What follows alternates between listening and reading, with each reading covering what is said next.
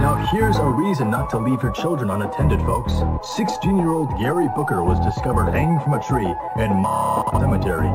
Both legs were forcefully torn off of Gary's body, as shown by the tension near the ligaments, while his chest was sliced open twice, diagonally forming an X. Autopsy report states that tool steel fragments were discovered in the cuts, supposedly from a broken knife used to make the incisions.